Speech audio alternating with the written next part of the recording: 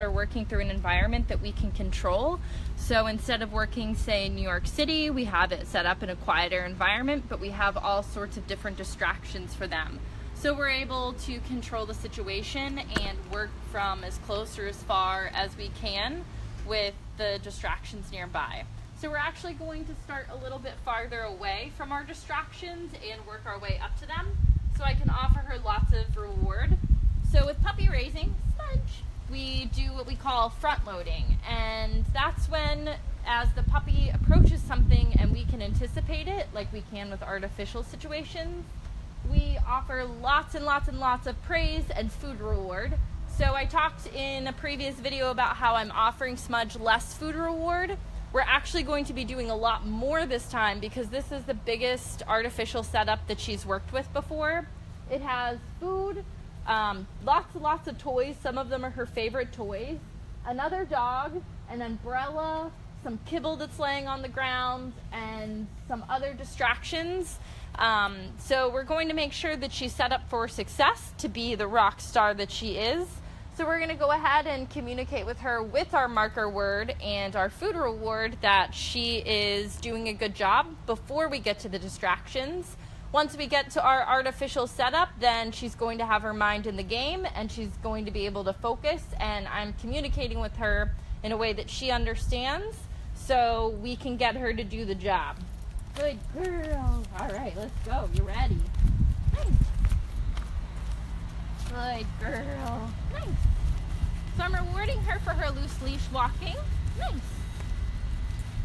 And with her focus. Nice. I want her to be looking straight ahead, walking on a relaxed loose leash. Nice. So I'm giving her way more, oh, come here, Smudge.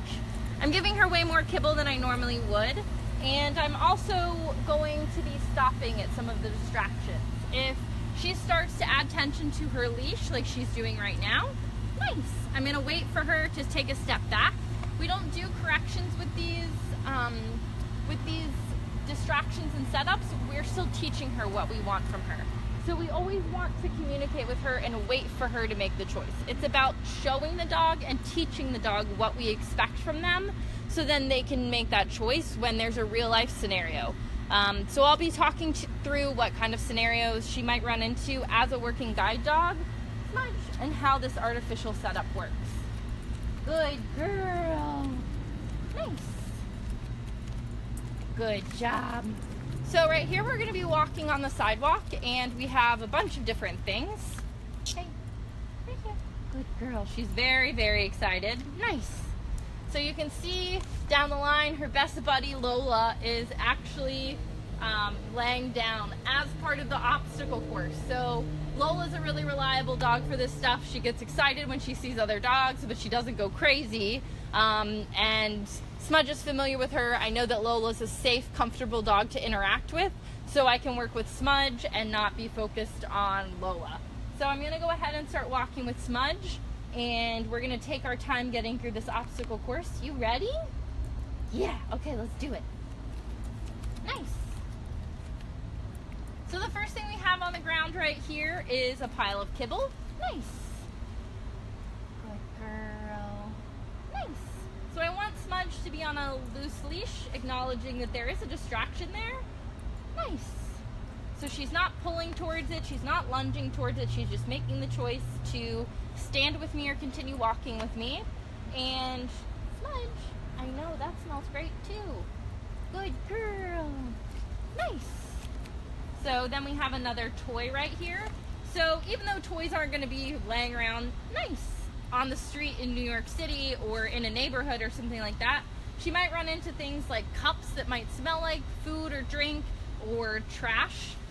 So instead of putting trash out, we put toys that show interest to the dog, so they learn that objects on the ground, nice, aren't to be messed with, and that they get reward from us instead of getting reward from the toys. So this is one of her favorites. Nice. So she added a little bit of pressure on her leash. Smudge. So we're going to practice walking by it again.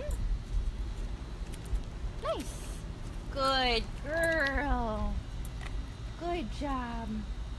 Nice. So we actually have another piece of food on the ground. It's a pretty high value treat. Nice. That's very stinky. So I have that laying down as well. We have some tennis balls coming up and some other squeaky toys that she loves. So we're gonna keep walking. She's doing a great job. As the dogs get older, we want them to walk through this just in a smooth manner. But because she's a young puppy, I'm showing her that you're doing a great job ignoring these distractions. You get food reward from me. So we're offering her more reward more frequently than we would an older puppy. Nice. Right here, I know. Your best buddy's coming up. So she already is a little bit distracted by Lola, so we're gonna take our time getting to her. Nice. Good girl. Nice.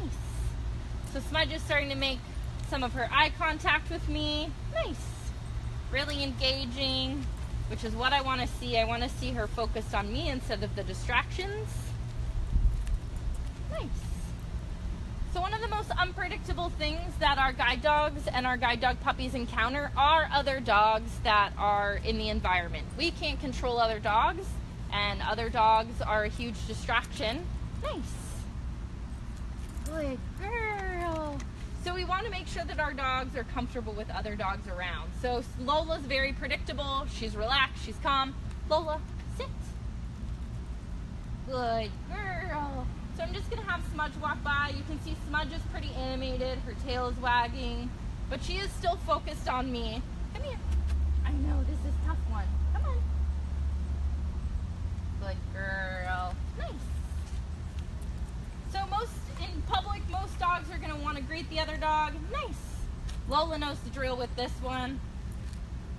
So she knows if she stays in her position that she gets a piece of kibble. Nice. And again, from Smudge, I'm giving her a lot of kibble right here, communicating with her that this is what I want to see. Her loose leash, her engage with me. Nice. Good girl. Thank you. All right, we're gonna keep walking by. Nice.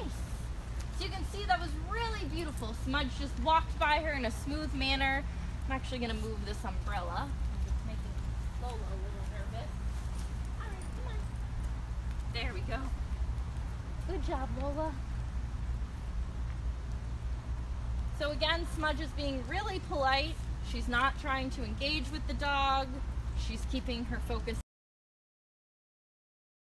on me, even though she loves Lola and they play a ton together. She lives with her. All right, good job. Nice. All right, you got your squeaky toy. Nice, good job. Good job. Nice. All right, so now we're gonna try and walk through with a little more fast, normal pace. I'm gonna be in between the distractions and Smudge, but they're still there, they're still present with her. So I'm gonna start walking. Good girl. Nice. So the difference with artificial scenarios is I'm able to continue working. Nice. And know that the environment hasn't changed. The trash hasn't been picked up, the food hasn't been eaten by another animal or another dog. Good job. Nice.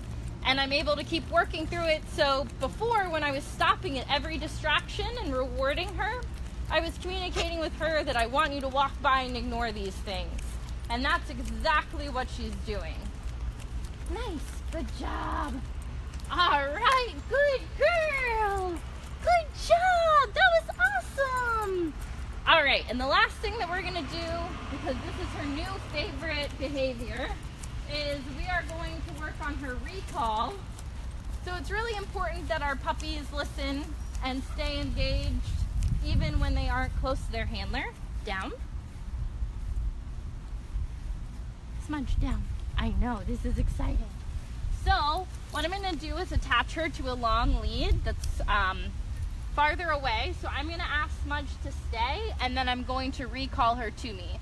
So she should run towards me and then stop right before me so I can take a hold of her collar, because if I was someone visually impaired, I need to grab a hold of that collar so I could find out where my dog was, and then she gets her food reward. So I'm gonna go ahead and ask her to stay. Smudge, stay. I'm gonna walk away.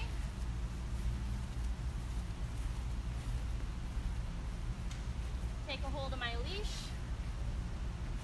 Smudge, come! All right. And then she gets her jackpot of kibble. Good girl, yay, good job. Okay, so that's the end of our video. So we're gonna go have some fun.